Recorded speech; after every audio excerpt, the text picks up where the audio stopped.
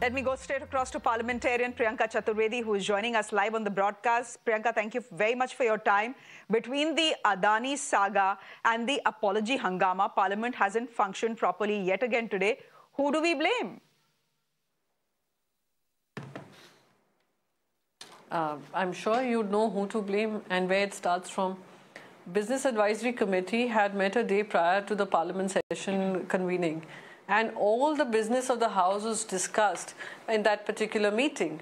Unfortunately, the first thing we see in the Rajya Sabha on the first day, that the leader of the House stands up, speaks for 10 minutes without giving a notice prior that he would be raising a topic. A topic that he raises has nothing to do with the Rajya Sabha workings or with any Rajya Sabha member of Parliament.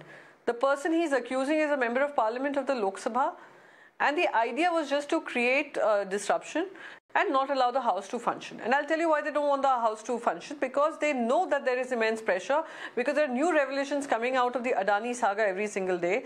They do know that Enforcement Directorate is now being used to target most of the opposition leaders. And today I had a press conference where I've explained how in Maharashtra things have worked, where most of the case against the opposition, as soon as they changed parties, were totally put in the deep freezer. There has been no action, nothing, no arrest, nothing. While those who continue being in the party are harassed every single day with new cooked up charges through a man who is a former MP of the Bharatiya Janata Party, Kirit Somaiya. So this is what is happening there. We have onion crisis, onion farmers protesting. We have 18 lakh government officials who are on a strike because of old pension scheme. So there are various issues to be discussed, but the government doesn't want to discuss this. But the opposition, apart from that, is also saying that we are not being allowed to speak in Parliament. No, how can the opposition can claim that simply? And I'll give you another example. 10 minutes the leader of the House speaks, and within 1.5 minutes the leader of opposition has to wrap up. So this semblance of, oh, we are trying to have a democracy, a democratic model, it's just not working. If you're giving 10 minutes to the leader of the House, then maybe a 7-8 minutes for the opposition leader is a valid ask. But you switch off the mic, you switch off the telecast, you're totally giving this message across to the people that you don't want a discussion, and it is the opposition to blame. Opposition has and I've already given you 3 things from my state that I want to discuss. But it cannot be discussed because Parliament, they do not. Okay, so this information was given yesterday that they should apologize before the business is conducted. These were the words of the leader of the House, that apology should be given before we allow the conduct of the business hours to be conducted. We had leaders of the Treasury, I mean MPs from Treasury benches coming to the well of the House.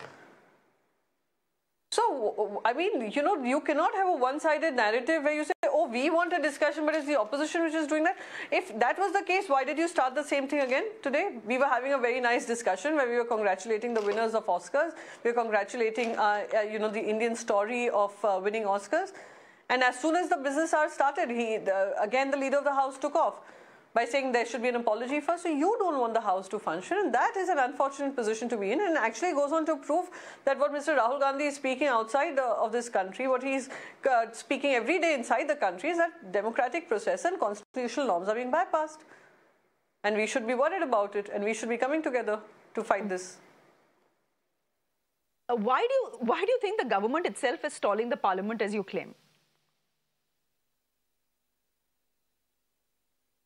Because they don't have answers to many things. First is the biggest problem staring at us right in the face, where we have Enforcement Directorate, CBI, IT, where CBI was called the case parrot before the Bharatiya Janata Party era. It was used by the BJP to say that we will give clean governance, and when we come to power, we will ensure that these independent institutions work for the nation and do not work for any political party, and they are accountable, they are transparent in their conduct. We have seen how these agencies have been undermined. Out of the political cases that are going on against political people, 95% of them happen to be from opposition, and if out of those 95% some choose to switch to the BJP or their allies, those cases are put into deep freezer. So that is one thing. Institutional morality is fast diminishing. The second problem, the staring at us right in the face, is the stock manipulation, shell companies, stock overpricing by Adani Group. 2014 onwards to 2023, from moving from a rank of 300 odd in the Forbes list of rich people, moves to number 2 and number 3 positions only in this 2014 to 2023 period. And we see the stock market crashing, $12 billion worth of market capital getting wiped off. And you don't want a discussion, you don't want to check why SEBI was sleeping at the wheel. You don't want a, ED, IT, CBI, SFIO, DRI to investigate. What is stalling you? Why are you stalling all of this process if everything's transparent and there hasn't been any political support? There's no crony capitalism.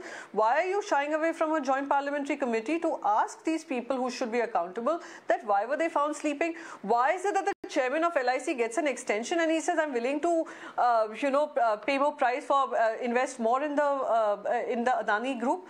Then you have SBI chairman who again gets an extension, and even he ends up saying that this is not their money for them to choose.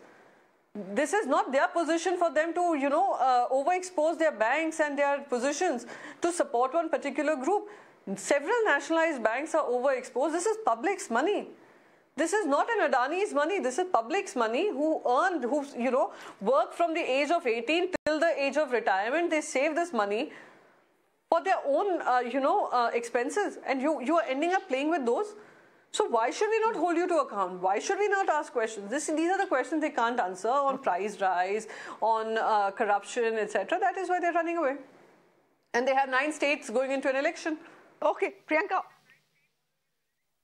Priyanka, we'll leave it there for the moment. Always good to chat with you. Thank you very much for joining us here on Mirror Now.